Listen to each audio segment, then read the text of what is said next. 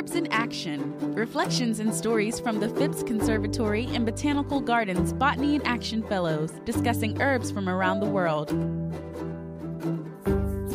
Hi, my name is Lydia Soifer. I am a PhD student at the University of Florida, and I am studying the distribution of epiphytes and their traits across an elevation gradient in Panama.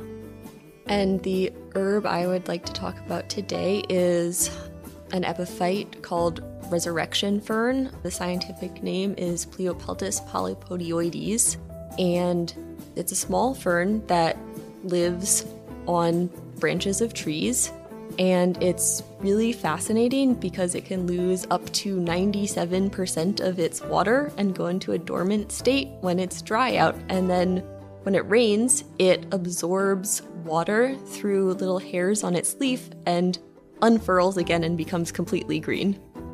The fronds can be up to 4 inches long, maybe?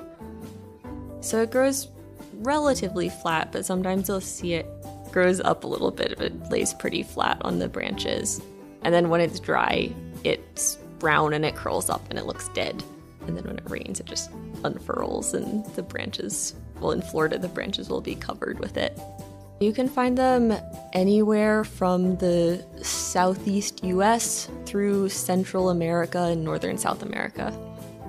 So resurrection ferns generally grow at low to mid elevations on all sorts of different trees. I've seen them up to about 40 meters high in a tree at my field site, but I also see them back in Florida where I live. When I moved to Florida, I saw it all over the place, and I knew what it was there. And then when I went to Panama for my first field season, I was doing epiphyte surveys and climbing a tree, and we found this fern in a tree, and I started talking to my field assistant. I was like, do you know what this is? And then all of a sudden I realized it was the same fern that I see back home, it was cool to see what I see in Florida, also at my field site in Panama.